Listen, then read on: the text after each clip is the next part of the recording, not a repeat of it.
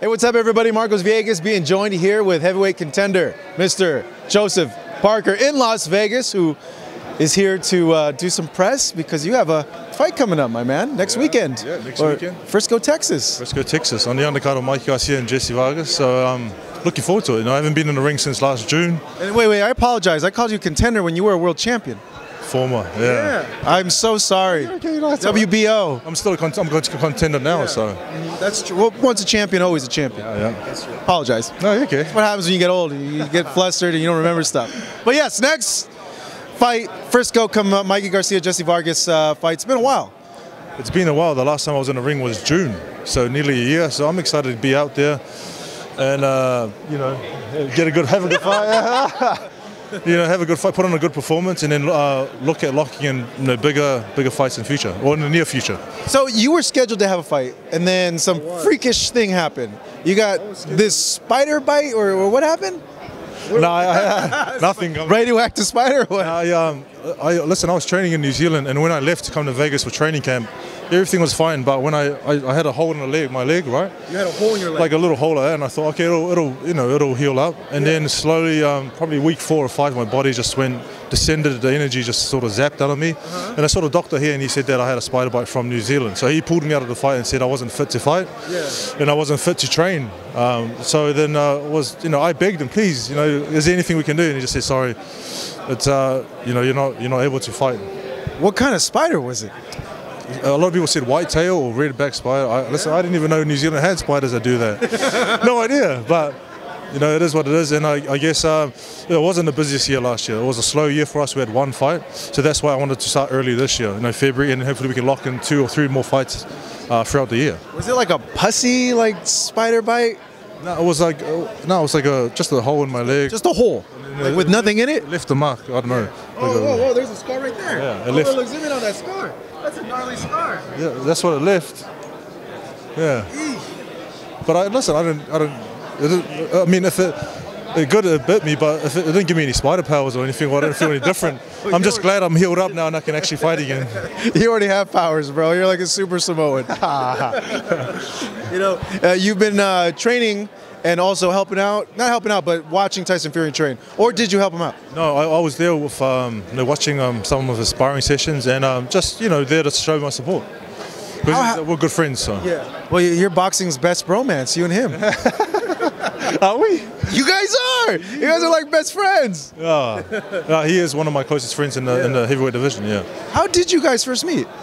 I don't know. We just started off on social media back in 2014, and then when I fought his cousin Hughie Fury in Manchester, we met each other then for the first time, and then from then on we just we like to have fun, enjoy ourselves, do whatever we do in the ring, but we catch up and have lunch and dinner, and he's a good guy to me, and I really appreciate it.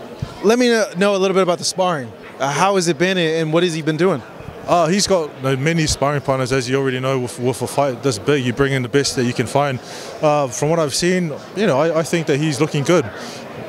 He's showing that a lot more aggression, and he's throwing a lot more punches. So the thing I'm looking forward to is fight night and to see which fighter has improved and worked on the weaknesses they've had in the first fight, and whoever executes their plan first.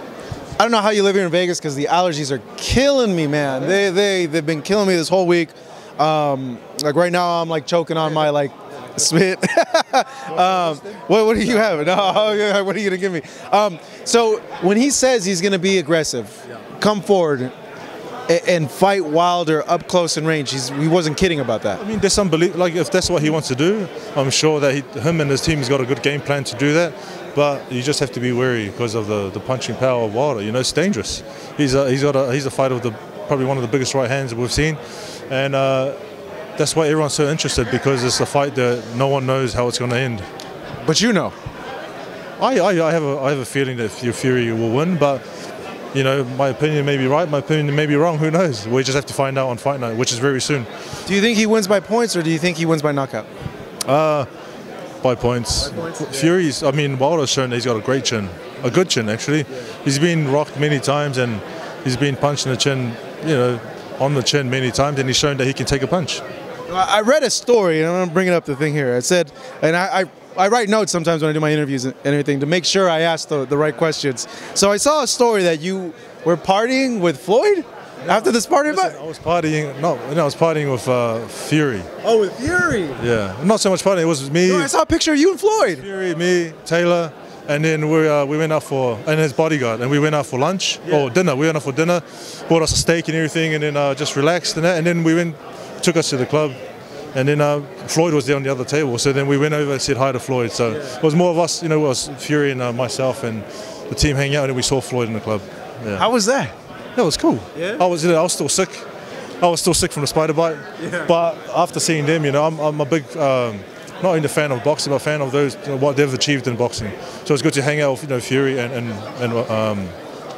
Floyd. Did he tell you to go to Girl Collection?